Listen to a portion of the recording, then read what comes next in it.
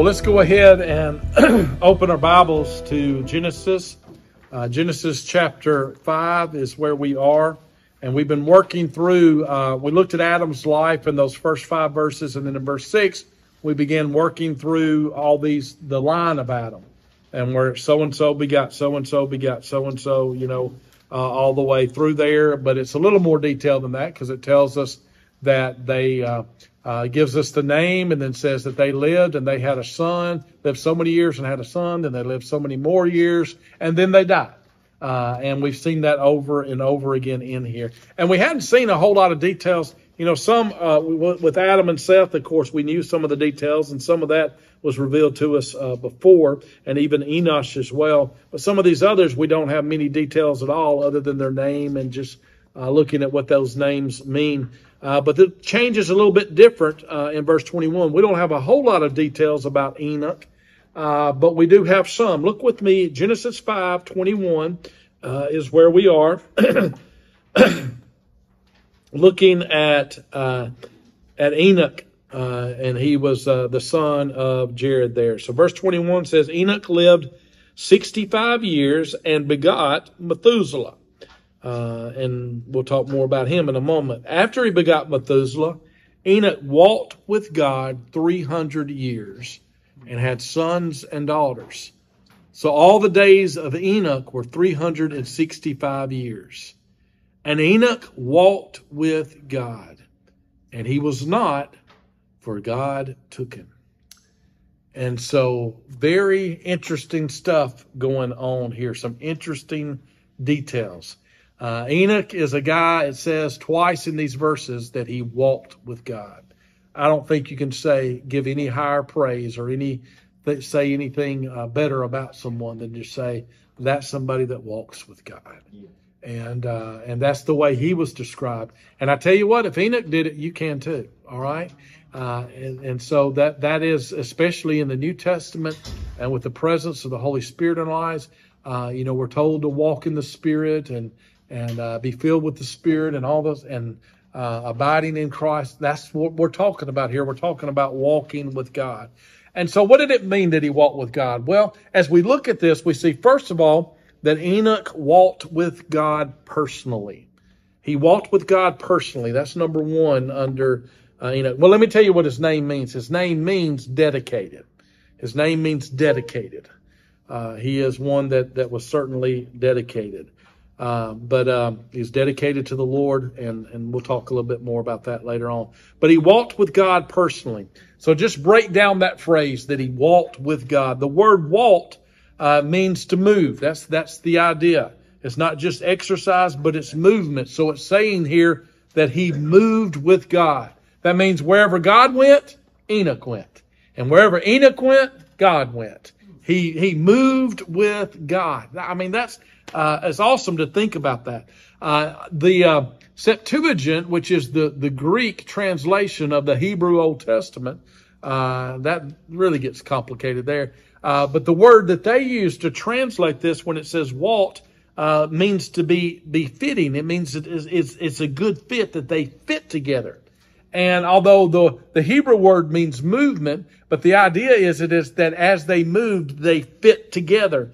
They fit together in their life. They fit together in their walk. They fit together in their desires. They fit together in their heart. I tell you, when Missy and I were dating at Blue Mountain College, I think we were engaged at that time. There's a lady there that ran a little cafe type thing and stuff. And she was a sweet lady. And we would visit there, and we'd go there, and she'd look at us. And I remember one time we ordered that, and she just kind of looked at us. She says, y'all's just a match, and everything. And so that's what we're talking about here with Enoch and God. They were just a match. They matched together. They fit together.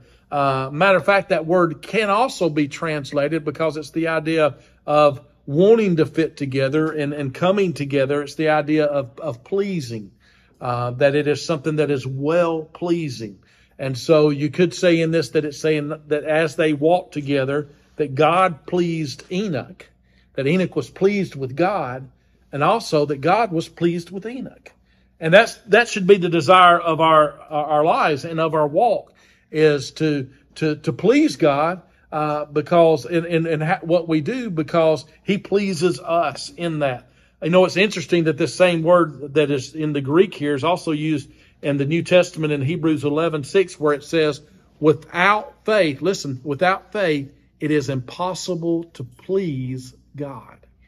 And so this walk with God, you put those things together, the same word that is used in the New Testament, put together, that it was a walk of faith. Without faith, it's impossible to please God. He was living a life that was pleasing to God, so Enoch's walking by faith. It's a faith relationship with God. He walked with God. Not only does it say he walked, but it says he walked with.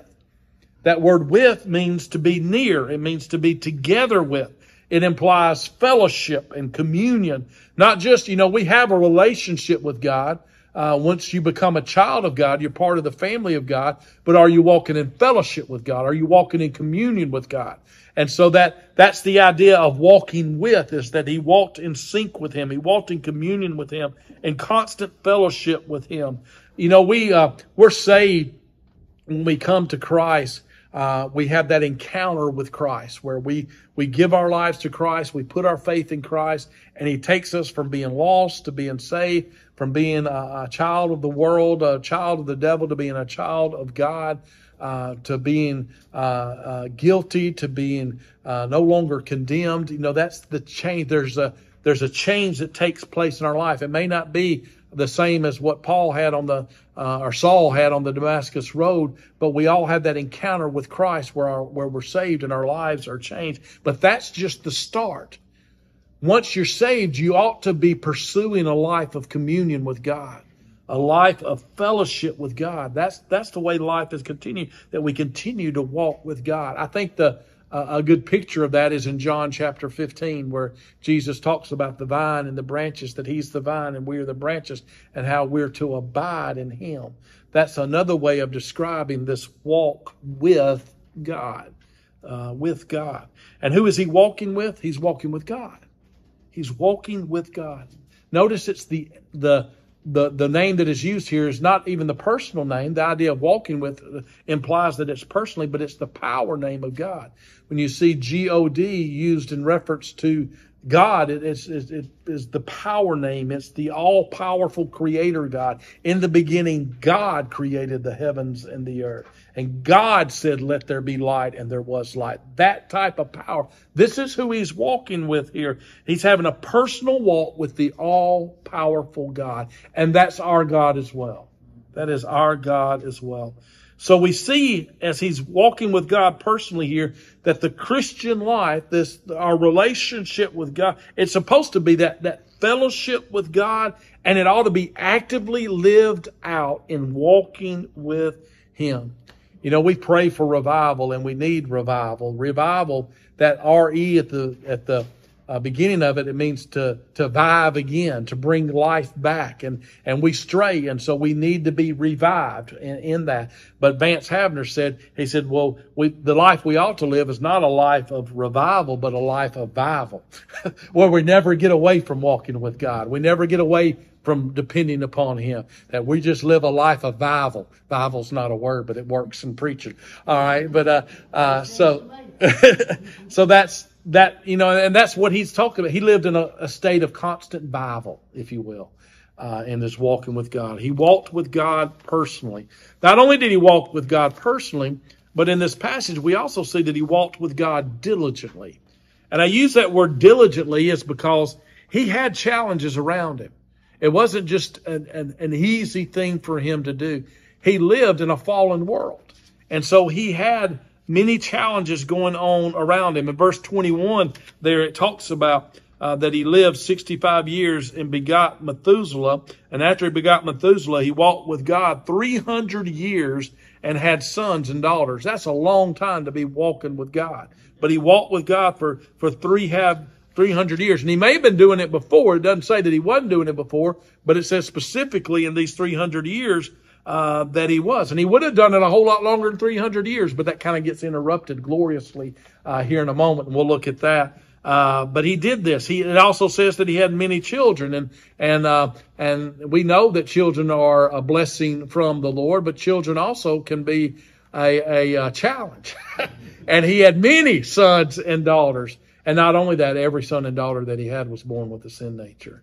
And so as there's more and more people, there's more and more sin, there's more and more corruption, there's more and more challenges, there's more and more selfishness, there's more and more greed, all these things that come with it as well. And here we're dealing with Enoch. And if you're kind of following the names that we have there, you see we're getting close to Noah. We're getting close to Noah here, and we know a little bit of what it was like in Noah's days. The Bible tells us what it was like in Noah's days. Matter of fact, just look ahead into chapter 6 and verse 5, where it says, "Then the Lord saw," this is right before, well, Noah's already here, but talking about what's going on, it says, "The Lord saw that the wickedness of man was great in the earth, and that every intent of the thoughts of his heart was only evil continually." If that's the way it was in Noah's day, you know what was going on in Enoch's day as well, with the people that he was surrounded with as well.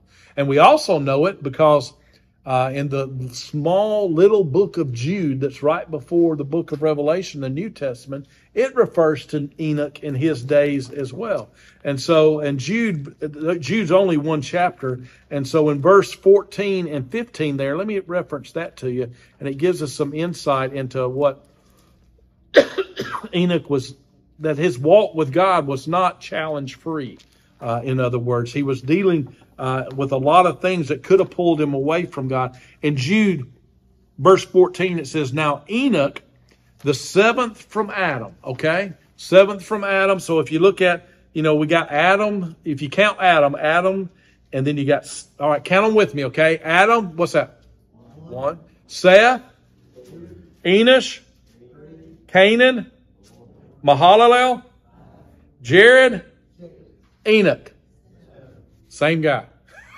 Same guy. Seventh. So we're talking about the same guy. Seventh from Adam. All right. Y'all did very good. I'll give yourself a hand for that. All right. But Enoch, the seventh from Adam, he prophesied about these men, the men that were there in his day, and the men that would be there in Jude's day as well. And by the way, same type of men are here today as well. It's the same sin. It says, saying, "Behold, the Lord comes with 10,000s of his saints." And by the way, that 10,000s is literally, the word is myriads, which is really 10,000s times 10,000s. It's not a limiting type thing. It's just talking about myriads of his saints, to execute judgment on all, to convict all who are ungodly among them, all their ungodly deeds which they have committed in an ungodly way, and of all the harsh things which ungodly sinners have spoken against him. I think there were some ungodly people there in that day. That's what he's living in. Now, let me mention this. Some, have talked about, this and said that it's from this the book of Enoch, which is not necessarily a true book. We don't know that this is a quote from that. I think, I think it would be. He says it's the same Enoch here, this seventh from Adam, and I think that it's something that Enoch actually prophesied. We don't have it written down in Genesis, but that doesn't mean he didn't say it. And there's oral tradition and other things as well. And so I feel like I don't feel like it's taken out of a twisted book and put in the Bible. I think it's something that Enoch actually said, and it really is true and matches up with the rest of the Bible as well. That he did this. So that's just, you can study that further if you want to. But notice what he says here. First of all, he says, "Behold, the Lord comes," is what his prophecy starts off with there in verse 14. And so he knew this. Here's Enoch way back then, and he knew God was coming. He knew that the Lord was coming. He knew that the Lord was coming to redeem, that first coming. But here he's talking about coming in judgment. And so he knew something about the second coming as well. How would he know that? He walked with God. That's how he knew it and stuff, is that God told him about that. And so there it is. And the idea of it, when he says "behold," is the idea of wake up, because the Lord is coming. And that was true in his day because the judgment was coming. The judgment of the flood was coming then. But it's especially true today because the Lord is coming. You know, people are asleep today. We can fall asleep as church members as well about the second coming. Why? Because it's delayed. I heard preaching on the second coming of Jesus. I can remember back in the 70s hearing preachers, you know, preach on that and everything. And they said he was coming back before before the end of the 20th century and stuff, and all these things, you know, and stuff. But he didn't come. Well, he's not coming back. Oh, yes, he is. And so, but delay can cause us to kind of fall asleep about the second coming. The deception of the enemy. And boy, especially in prophecy, he really likes to deceive. That can lead to people falling asleep. Our own disobedience, not living for the Lord, can harden our heart to the truth of God's word and what's going to happen. And so those things can cause us to fall asleep. And so what does Enoch said? He said, behold, the Lord comes. Wake up. Pay attention. He's coming. He's coming with myriads of saints there. And then he says to execute judgment. And so he's talking about the wickedness in his day, and that's wickedness as well. And I mentioned, 4 different times there, he mentions the word ungodly, the ungodly people, the ungodly deeds, the ungodly way, the ungodly sinners. And so they were, and I like, yep. All right, time to close. If that's the president calling me, tell him I'm busy. All right. I've got more important things to do. I'm teaching the Word of God. But it's interesting that they use the word ungodly, and he says that he walked with God. And so there's a direct analogy there that these people did not walk with God. They did not follow the God that he walked with, the only God. And so Enoch walked with God diligently. He knew God in this prophecy here in Jude. He knew him as the coming one. He knew him as the holy one. He knew him as the just judge. He knew him, it says there that he is, and of all the harsh things which ungodly sinners have spoken against him, he's the God who hears and knows everything that's going on. And that's the God that Enoch walked with diligently. And then the third thing is he walked with God eternally. He walked with God eternally. So back in Genesis chapter 5, we see there in verse 24, that's where it says, and Enoch walked with God, and he was not, for God took him. It says again the second time that he walked with God, and then all of a sudden he was not. What does that mean? That means he didn't die. He just was not. There's no mention here in this passage. Every other one it says, and he died, and he died. Doesn't say that about Enoch. He just all of a sudden was not. He was just gone. He was translated, if you will, from this earth into heaven. Amen. And the Bible teaches us that there's a day coming when many will experience this themselves.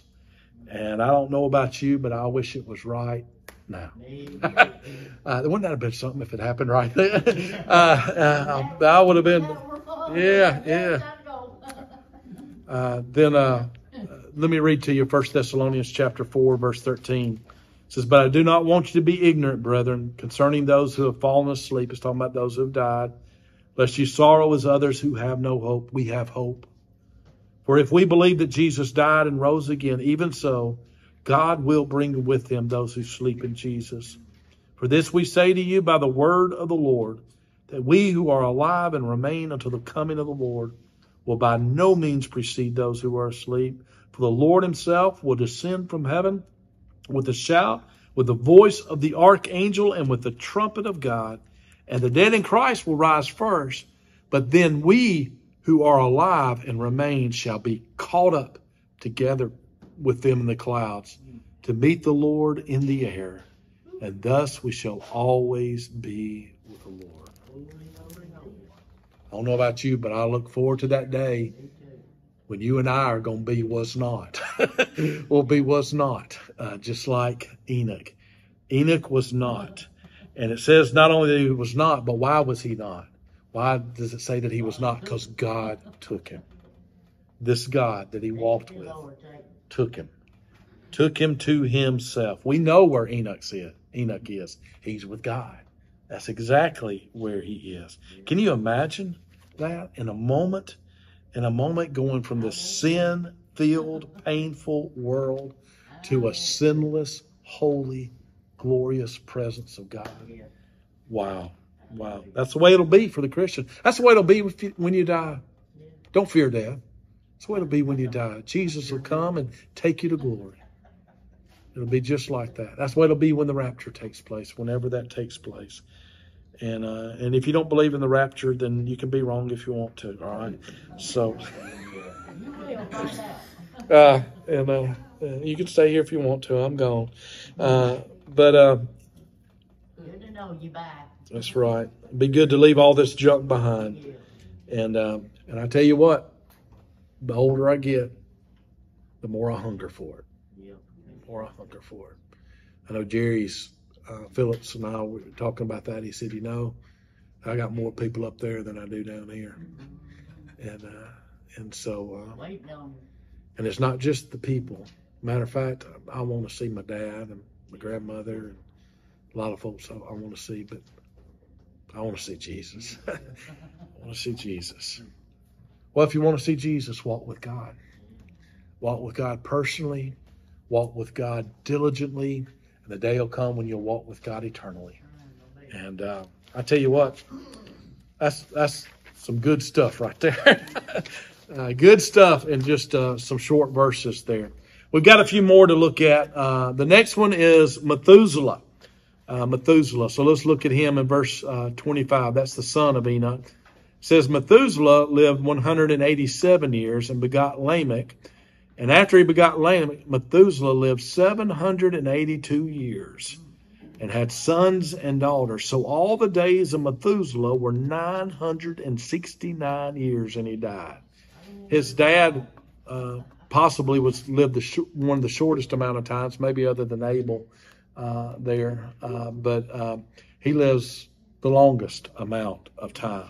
Lived longer than any other recorded 969 years. There may have been others that lived longer because every son and daughter's age is not recorded. But as far as being recorded, Enoch was his dad, so we had that godly example of walking with God. And he's also going the other direction. He's the granddad of Noah. And so we see Noah as a man of faith, a man of righteousness. He had to get that from somewhere. And so he may have even got it from Methuselah and taught that way. The name means man of the spear, man of the spear. And so it's the idea of, a spear is thrown, or some say man of the dart or arrow. An arrow is shot. And so a man is someone who's mortal and dying, and the spear is something that, or an arrow is something that comes and it brings the punishment, it brings the attack. And so it's the idea of death bringing. Is the idea. It's a man of the spear, but that's the idea of mortalness, bringing things into our life. And so some say about Methuselah that the flood started when he died. It's and it appears that that's exactly what happened, and the math backs it up. If you look at it, it says there in verse 25, it says Methuselah lived 187 years. So if you want to write down 187, you can. And then it says, and he begot, and then it says, okay, he lived 187 years. And then here comes Lamech, and Lamech has Noah, and he lives in verse 28, 182 years. And it says that Noah was 600 years when the flood came. So you add 187, 182, and 600, and you get 969. So apparently he wasn't killed in the flood, but when he died is when the flood started. He wouldn't have been killed in the flood because he was appears to be a righteous man and everything. But apparently he died, and when he died, the flood came. So that's Methuselah. Next is Lamech.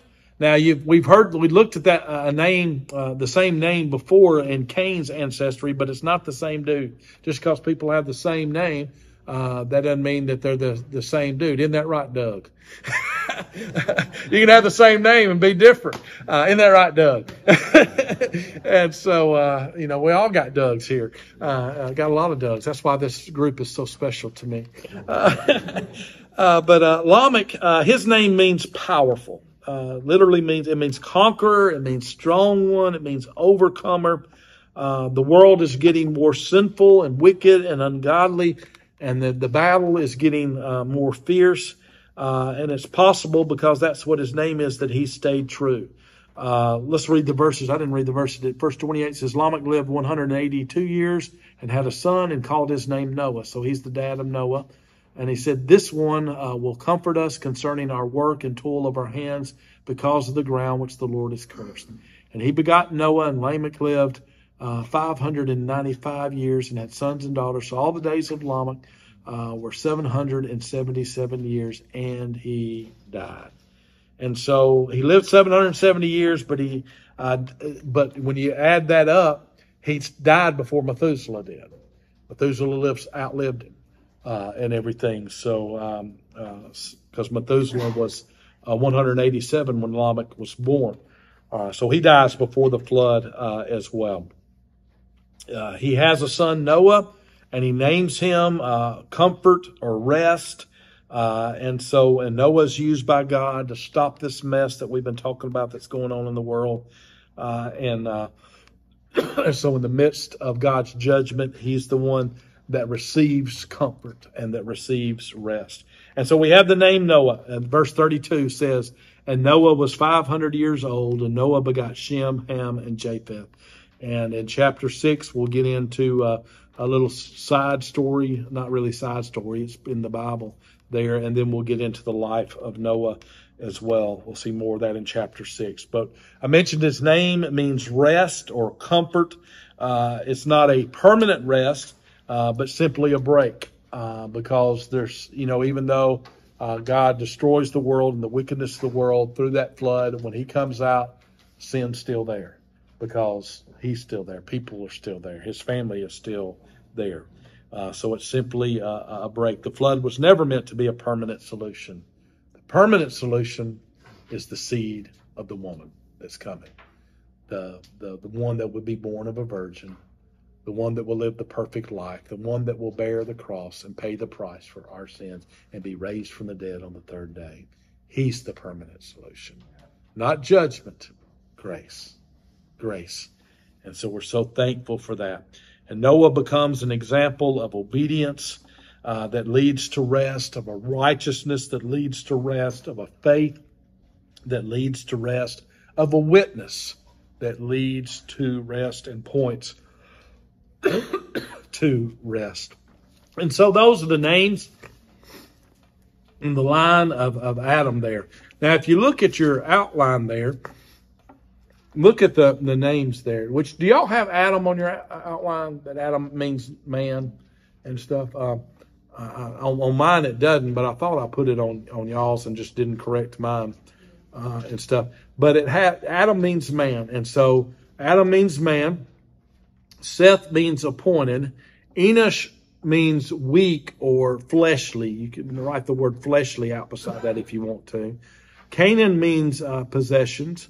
Mahalo means praise of God, or you could say the God of praise if you want to write that out there. Jared means descent or descends. Enoch means dedicated. Methuselah means man of the dark, but we talked about how it means to bring. The idea of the spear or the dart and what it brings with it. And then Lamech means powerful, and Noah means rest. And so if you try to read that down as a sentence, it says this. It says, man is appointed to fleshly possessions, but the God of praise descends to the dedicated to bring powerful rest. And then there's some that use more the Greek translations. That's where yours use more the Septuagint translations. And so Ryan has done a study on these names as well. And so with the Greek translation of these names, which is somewhat similar, some it's a little bit different. Read what you have there. Man is appointed mortal sorrow, but the blessed God shall come down, teaching. His death shall bring the despairing comfort and rest. Wow. His death brings the despairing Rest. Rest. Everything in this book, starting with Genesis chapter 1, points to Jesus. Points to Jesus. He's the answer. He's the answer. And we've just gotten through chapter 5, and we've seen over and over and over again the Word of God saying, He's coming. He's coming. It's going to be okay. He's coming. Put your faith in the one that's coming. You may not know His name yet. You may not. Put your faith in the one that's coming. He's coming. He's coming. And that's what this line of Adam is pointing to. And that's what the life of Noah, and even the picture of the ark and what happens there, it points to Jesus and what Jesus provides for us through His death on the cross and through His resurrection. And that's what Easter's all about. And so I encourage you to take the opportunities that you have to reach out to people. You know, we, with our Beast Feast, I mentioned the 16 or 17 decisions, and we divided that up among the staff, and I hadn't heard back from all of them. I talked to some of them, and I know there's some that I've talked to that some of them may be here tonight over at the youth, because some of them were youth, and I've talked to some parents and different things. One was here, didn't make it Sunday morning, but was here Sunday night, one family that had 3 decisions in that family. And so some that we talked to made decisions for Christ, but have been going to another church and so when we talked to them, we said, well, you're more than welcome here with what we have, and everything. But if you're, wherever, just get plugged in somewhere, and grow in the Word, wherever that is. And so, I'm hoping that we'll have the opportunity to disciple some of them, but the ones we don't have the opportunity to disciple, that others will take that opportunity and disciple them, and that maybe, one day pretty soon that we'll see some of those even be baptized at that step of obedience and following their faith in Christ. But we always need to be ready to be a witness, and a witness to the world around us. This world is messed up, and was it messed up in Noah's day. But we're called to be light in the darkness. We are the light of the world. We are the salt of the earth. And so be that witness. And yes, that means giving a verbal testimony. People can't know Jesus if they don't hear who Jesus is. Somebody's got to tell them that. Now, that doesn't mean that we've got to go get a PA system and go in front of Walmart and yell at everybody that they're going to hell and they need Jesus and stuff. I'm not saying that. But when the opportunity presents itself, tell them about Jesus. And if the opportunity doesn't present itself, make a presentation anyway. Look for an opportunity to do that. Don't be forceful about it. Don't be rude about it. But in a loving way, share what Jesus means to you. Share what Jesus has done for you. And do that. But that is most effective when it's matched up with a man or a woman who walks with God. Who walks with God. So let's take that to heart. And let's be that type of Christians. And let's do that tonight and tomorrow. And look for an opportunity, because Easter's coming. And I guarantee you, there are people that if you invite them to Easter that will come, that won't come any other time. Just because it's Easter. We're blessed in this country, and we're blessed where we live, that people somehow they know, and because of how they've been raised and because of what they heard, that it's good to go to church on Easter. Yeah. And so look for those opportunities to plant that seed, to be that witness. And you may not have an opportunity to go through the whole gospel presentation, but you can invite somebody to come and hear it that Sunday, and let them respond. And that's being a witness. And so look for those opportunities. Pray for those opportunities. When you get up in the morning, ask God to give you one and see what He does. And most of all, as you're doing it, walk with God. Walk with God. Okay? Let me pray for us. Lord, I thank you for the encouragement of your word, for the examples in your word. And we don't read anything about Enoch being some super spiritual man. He was just a man, just like all these others. He was born with sin, but something changed in his life. You happened to him. And he made that decision that every day he was just going to walk with you. Walk with you. Lord, I pray that we would make that decision, that we would be determined. Yes, get up in the morning, read the Word, but we wouldn't stop when we finish our reading and put the Bible down. That we would go from reading the Word to living the Word and to walking with the Word. And the Word is you. So help us to do that. I know the enemy doesn't want us to do that, but you're more powerful. You're greater, and you can lead us and help us to do that. Lord, that's what this world needs more than anything. They don't need somebody necessarily telling them how wrong they are. They need someone to show them how they can be made right, how they can be set free, how they can be changed. And it's all through you. So, Lord, especially in these upcoming weeks, Lord, I pray that there'd be a special anointing on our lives to be the witnesses that you've called us to be, and to walk closer to you than we ever have, and that we would not go back.